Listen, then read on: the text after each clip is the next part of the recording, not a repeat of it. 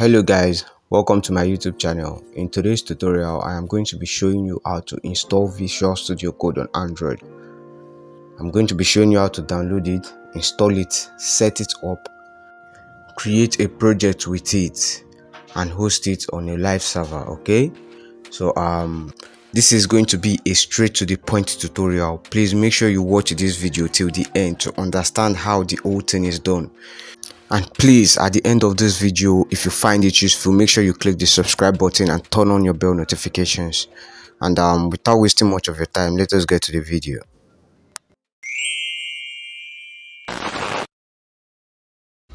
Hello guys, welcome back.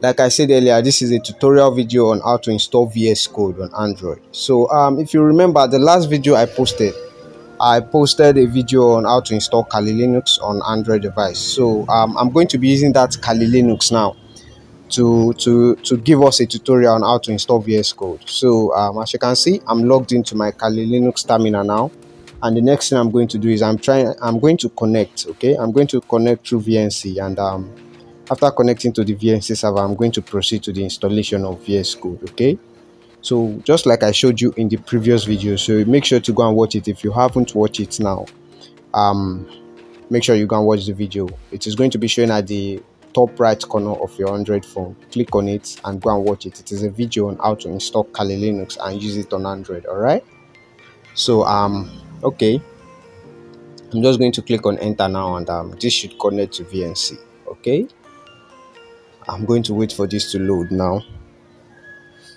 Loading. Okay, and I'm going to acquire wake lock.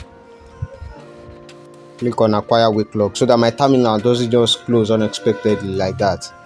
Let tab always run in the background, of course. Allow, because Visual Studio Code actually takes a little bit of RAM storage. So please make sure you have enough space on your Android phone, and make sure you have enough RAM storage, all right, to spare, so that this works perfectly without lagging. All right, so the next thing we're going to do now is we're going to open our browser. Okay, in the last video I showed you how to install Firefox browser in Kali Linux. So after launching your browser, the next thing you're going to do is you're going to search for VS Code. Okay, on the search bar you're going to search for VS Code.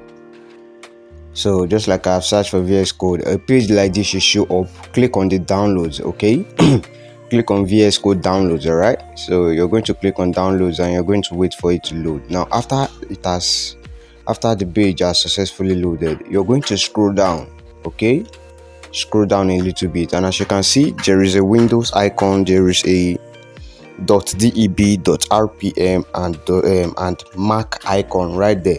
So you're going to, let me zoom in now, just like I have zoomed in. As you can see, in the .deb, under the .deb file, it says Debian and Ubuntu. Kali Linux is a Debian operating system. So you're going to come to .deb and you're going to click on the ARM version of your system.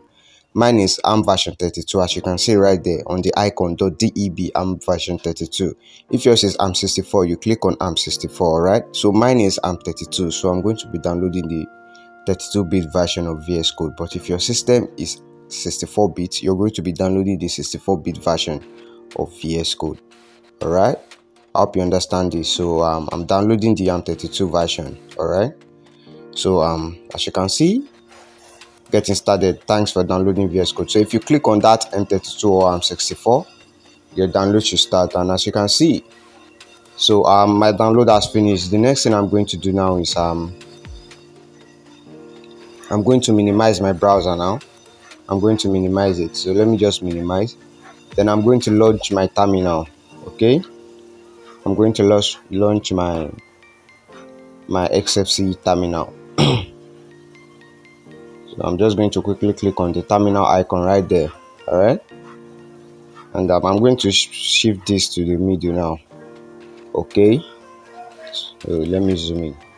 If I type ls, as you can see in the home page, there is a download folder right there. So you're going to change your directory into download folder, because automatically Firefox is going to save the downloaded file in the downloads folder. Okay, so to go to the download folder, you're going to be using the command cd downloads. see the downloads, and now we are in the downloads folder. And if I type ls, which means list again, ls, and as you can see, we have a new file right there, which is the code version 1.75 hf.deb, as you can see right there. So I'm going to copy this now. I'm going to copy. Okay, we're going to copy the name, and now we're going to proceed to the installation. Okay, so to install the file, if you're not using a root terminal, you're going to be using sudo. Okay, sudo, just like I have typed here. But if you're using a root terminal just like me, you're going to be using the command apt install directly without using sudo. Okay, but if you're not using a root terminal, please make sure you write sudo before apt install. Okay, then // the name of the file, which is code-deb. okay, and the file should begin installing, and you're going to click on yes to install, and yes, and you're going to wait for installation to be completed. Okay, this is going to take about 3 to 4 minutes. I fast forwarded the video. Okay, so now it has been successfully installed. The next thing we're going to do now is we're going to go to the application folders, and we're going to make a little bit of change to our VS Code application. So to do that, you're going to type the command cd/user/share/applications. Okay, and that command should take us to the application folder. So if I type ls now, it is going to show a list of all the applications that is installed on this operating system. So this file right here, code.desktop, the file code.desktop right there, that is the vscode file. Okay, so that is the file we want to edit. So to edit that file, we're going to be using the command nanocode.desktop.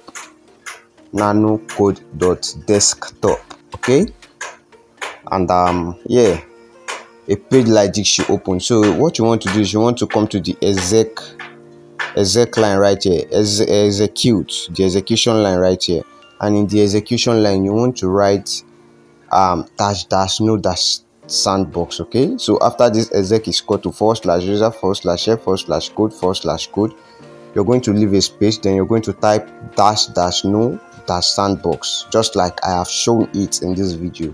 --no-sandbox. all right, no sandbox, and you're going to type Ctrl+X to exit from here, and you're going to click on yes to save the modified folder. Okay, save the modified buffer, yes, which is why you're going to type y, and that is it. So the next thing we're going to do now is we're just going to come to our application bar, and we're going to run VS Code and see how the thing goes. Okay, so application, in your application file you can locate VS Code in development, and you can locate it in all applications. So I'm going to click on all applications, and I'm going to scroll down now and locate VS Code. I'm going to scroll down and locate VS Code. There it is, Visual Studio Code right there, Visual Studio Code. So you're going to click on that file, you're going to click on the application, and I'm going to just click on it, and it should be launched in it should be launched with time. So let's wait for the application to boot up now. Okay, so here it is, Visual Studio Code, welcome. You're going to see this welcome page right here. Okay, you can just close that now. Open the folder icon right there and click on open folder. Okay, now this is to create a project. This is how you create a project on VS Code. I'm just showing you how to create a project on VS Code. Okay, you are done with the installation. Now creation of project, you're going to create a new project right there, just like I am doing here, and you're going to name the project. Okay, I want this project to be saved in my desktop folder. That is why I am on desktop here. Okay, you're going to create a new project, and let me make this page big. Okay, let me maximize the page. I'm going to maximize this now so that we can all see what I'm talking about. Maximize, and after naming the file, I named the file tutorial. Okay, and you're going to click on open. So now a new file should come here, which is the tutorial file, as you can see right there. So if you click on that file, you're going to be seeing, let me click on the file again. click open. Yeah, right there you're going to be seeing some icons. You're going to click on the first icon, which is the creation of a project icon. Okay, so you're going to name your project. What do you want to name the project? I'm going to name this project index.html. okay, index.html. At first I wanted to name it youtube.html, but I thought it wouldn't make sense. Okay, so I'm just going to name it index.html. index.html. Now I'm giving it a .html extension because I want to write an HTML code. Give it extension according to the code you want to write. Okay, so I'm waiting for the file to finish creating now. Do you trust this file? Yeah, I trust the file. It is my file. I created it and I want to work on it. So trust your file. If you okay, yes, I trust the action. I trust the authors. Okay, now the project folder has been opened, index.html. So I'm going to write a little bit of code now. I'm going to fast forward it. So code.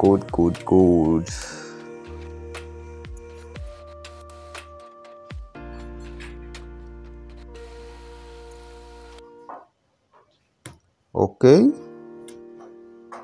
so when you're done with your project, your code or whatever, and you want to test it on a live server to be sure that you know what you're doing, or to check what you're doing if it is okay. All right, what you're going to need to download is a local extension called live server. Okay, so to download that extension, you're going to as you can see in my cursor right here, you're going to click on this extension file and you're going to search for live server. Okay, live server, LIVE server. Okay, live server, that is what you're going to be searching for. Okay, live server. So I'm going to wait for this to load now, and live server should be up in a little bit of time. Yeah, there it is, live server. So you're going to click on that and you're going to install that extension. You're going to install live server. Okay, so as you can see, it is installing, and I'm going to wait for the installation to be completed now. Yeah, it has been installed. So after live server has been installed, now you can head back to your code. Okay, you can head back to your code. So I'm back to my code now, index.html. I'm going to click on that, and you're going to right click on your project. Okay, you're going to right click on your project. I just made a little bit of finishing touch right there. So you're going to right click on your project and you're going to click on open with live server. Okay, open with live server. So live server is going to launch this project in a local host. As you can see, it has been launched in the local port 5500. Okay, 5500. So what you're going to do now is you're going to open your browser. I'm going to open my Firefox browser back again. Open your browser and you're going to search for that local host. Okay, local host ratio 5500. You're going to click on enter and I'm going to wait for it to load up. All right, so I'm going to wait for this to load now, and as you can see, the heading says Best in Tech on YouTube. This is just a tutorial, and the body says this is just a tutorial video on how to install VS Code on an Android device. So that is the simple and short code I just wrote there. So that is going to be it for this video. Okay, this is just what I wanted to show you, how to install VS Code on Android and work on your project. So please do not forget to always shut down your server from your Termux terminal after you're done using your operating system. So to do that, just the same way you started the server, you're going to stop the server by using the command vscode server-kill ratio 1. So thanks for watching. Make sure you like, comment and subscribe. Let me know if there's anything you do not understand in the comment section below, and I'll see you in the next video. Goodbye for now.